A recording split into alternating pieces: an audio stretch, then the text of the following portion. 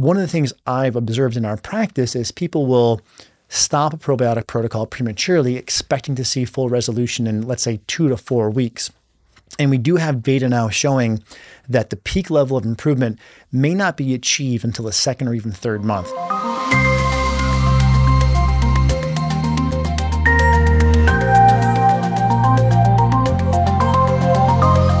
Hey everyone, this is Dr. Ruscio. Great news. A recent study just found that probiotics combined with fiber can resolve methane SIBO.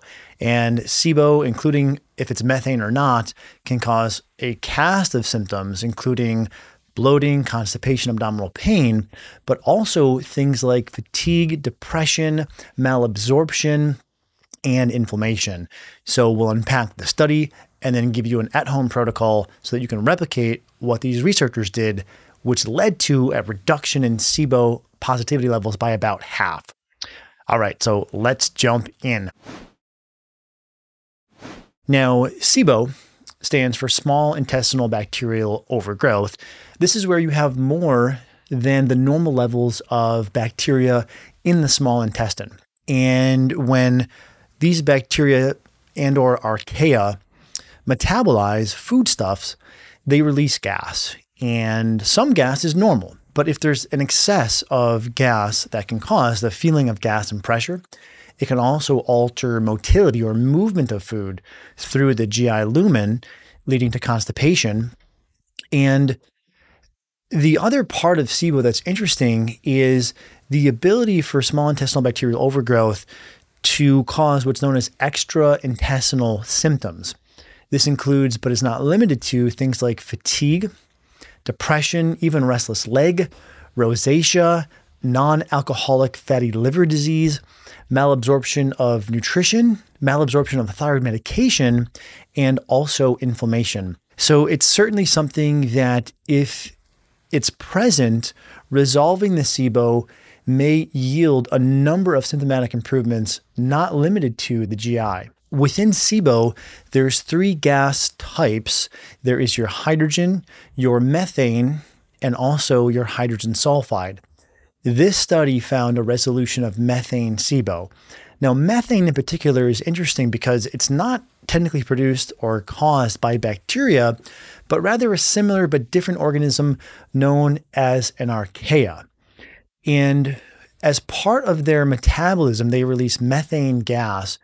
And this methane gas is implicated in constipation. Now, it is a little bit of a chicken or the egg, meaning we know that methane can cause slow motility, therefore constipation, but also we know that treatments like fiber or laxatives that improve motility will also reduce methane. So there's likely this bidirectional relationship between methane and constipation. But nevertheless, this study is interesting and novel because it found a resolution. So let's unpack this study, specifically what they found, what they found. So in this study, they were trying to assess, are probiotics and really fiber combined helpful for SIBO? It was a randomized control trial it was a non-randomized clinical trial of 32 patients with SIBO. They were given probiotics plus a prebiotic fiber. And here are their results. A reduction in methane SIBO. The positivity rate was cut in half. Fantastic. Also, a reduction in inflammation. Now, remember that one of the reasons why SIBO can cause inflammation is because of activation of the immune system, which we'll detail more in a moment. But something I want to help you to understand is that if you're having symptoms that you're attributing to inflammation, and this can be very nonspecific, but if you feel as though you're inflamed or you know that you have inflammation, this can emanate from the gut. So I just want to kind of underscore that and come back to it more in a moment. And then the reduction of diarrhea, constipation, and improvements in indigestion are not surprising given that this occurs in the small intestine. And here is what I found fascinating graph from the study. What you're seeing is the methane gas levels over time. In a SIBO breath test, they'll do a sample at 0, 20, 40, 60 minutes and on for about 3 hours. And you'll register the amount of methane, the amount of hydrogen, and in some tests also the amount of hydrogen sulfide. And what you're seeing here is the pre-treatment group had higher levels of gas. And then clearly with the other line here, you see that the post-treatment, after treatment group had a much lower level of gas. So they more than have the level of positivity of methane SIBO, yay, which is great news. And here's the physiology I wanted to sort of walk through with you. Why I feel this to be so relevant to the conversation is, depending on who you read, who you listen to, antibiotics can be offered up as the first therapeutic for SIBO. And the antibiotic rifaximin, I think, has great data and is very well tolerated. However, probiotics are oftentimes, I feel, glossed over. So here is some of what was published in the Journal of Molecular Science and the mechanistic underpinnings of how it is that probiotics can improve SIBO.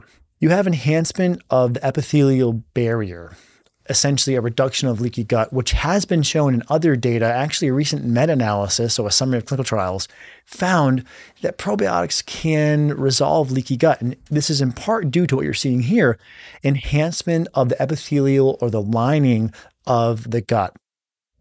And along with that, you have production of antimicrobial substances. So probiotics directly release these antimicrobial peptides, which fight bacteria, but also fungi and protozoa. And they also compete with pathogens or other dysbiotic organisms to kind of crowd them out.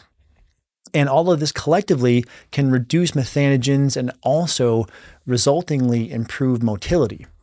But it's this other aspect that I want to call your attention to in addition. On the other side of the intestinal lumen here, waiting is the immune system. And if you have a healthy gut membrane, you won't have leakage through or hyperpermeability, and therefore you won't have activation of the immune system. But if there is leakage, then on the other side of the immune system, you stimulate various receptors in the gut, like toll-like receptors 1, 3, and 4, which then lead to an inflammatory response by the immune system. And that's what you're seeing here. And this is the modulation of the immune system in an anti-inflammatory direction, which is one of, I think, the underappreciated benefits of probiotics. Okay, so what did these researchers do? Here is their protocol. They used a blend of Bifidobacterium, Lactobacillus, Bacillus, and Enterococcus. This study being performed in Asia does not allow this formula to be purchased commercially. We checked. So I'll give you an alternate protocol that you can use that's commercially available, but I want to give you specifically what these researchers used in this study first. So a blend of different types of probiotics at 2.4 billion CFU per day, which is not a high dose. And we've discussed in the past that between 1 and 10 billion CFU, generally speaking, seems to be the sweet spot for a dosage protocol. And the duration was 8 weeks. Now they combine that with a fiber prebiotic blend of inulin, cellulose, and oat fiber at 15 grams per day. And this is fairly high. And the one thing I want to point out for you is that for some people, this may flare them. If you've noticed high intake of vegetables, of fiber, doesn't sit well with you, maybe you've tried low FODMAP and that's been helpful. These are all indications that you may not do well with this level of fiber and prebiotic intake. Now, there is evidence showing that fiber and prebiotic supplementation, more specifically fiber, improves regularity, improves motility, and we know that that can have a positive impact, as we discussed earlier, on reducing methane levels. However, it does come with a higher level of adverse events. So just know your body, and if you're someone who has maybe said, wow, when I eat lots of salads and vegetables, I feel better, that indicates this may be a good protocol for you. However, if you're someone who's noticed the opposite, then at least out of the gate, you may not want to use this specific protocol from this study in particular.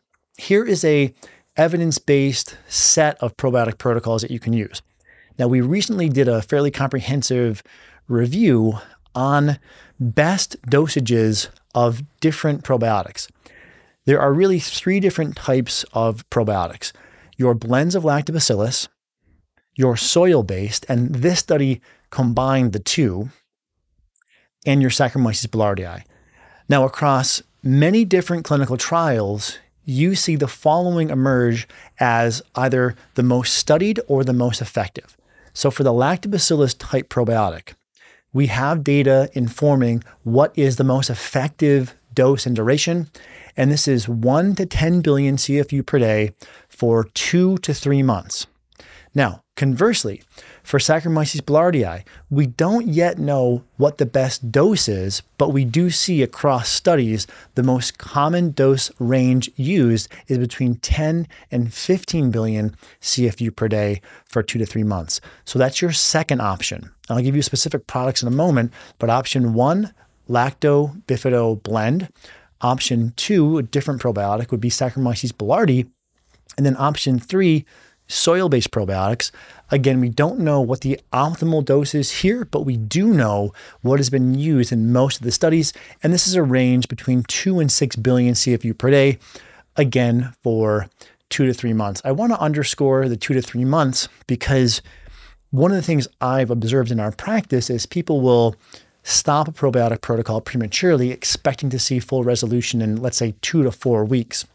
And we do have data now showing that the peak level of improvement may not be achieved until the second or even third month.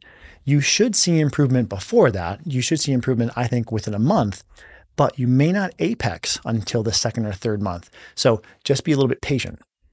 Now, specifically, what are the products you can use? There are a number here. I've listed the ones we use in our consulting practice along with a few others. All of these are readily available online. And you see the cost differs. Different probiotics have different concentrations, different serving size counts. So there's going to be variability.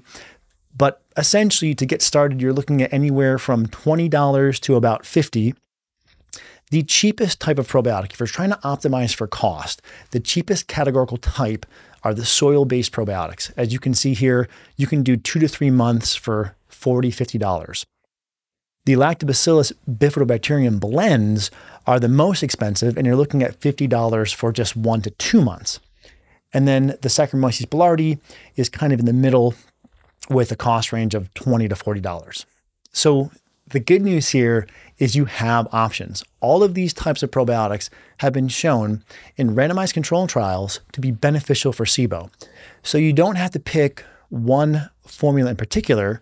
What's most important, coming back to our summary here, is that you use one of these formulas at the dosage indicated for the duration indicated, and then reappraise your symptoms. Always check this with your doctor, but this is the evidence-based protocol for SIBO and for gut health at large, and you can use any one of these. And then coming to the fiber prebiotic component of this study, here are 3 different options that you have, and anywhere from 3 grams. So the product that we use in the clinic, we recommend a lower dose. 3 to 5 grams of prebiotic seems to be the level at which you'll see beneficial effect on the microbiome or the microbiota, but you won't have a higher prevalence of adverse events. So this tends to be the way we like to use prebiotics and fiber. Now, if you wanted to go higher, here's 2 options that will get you to 10 or essentially 15 grams per day. But keep in mind the caveat that this may not work well for all people. Now, another caveat is to be aware of the fact that fiber and prebiotic supplementation can cause turbulence as your system adjusts for about a week. So to have some gas, bloating, flatulence, burping for a week transiently is not abnormal. But if you're getting to the week or a little over week mark and those symptoms are still occurring and not abating, that could indicate that this is not the right fit for you or it's too early. Usually, the more quiescent someone's symptoms are, the more tolerant they are to fiber and prebiotics and the more benefit those can exert. Whereas the more symptomatic somebody is, the more likely they are to potentially have a negative reaction. So there's 2 things to bear in mind. The more symptomatic you are, the more cautious you should be. and that transiency and some side effects can occur for about a week. Okay, well, that is the overview of the study. Remember, you have lots of options for improving your gut health and for improving SIBO. If you found this video helpful, please like, subscribe, or share. It helps us get this science out to more people so that they can also improve their health.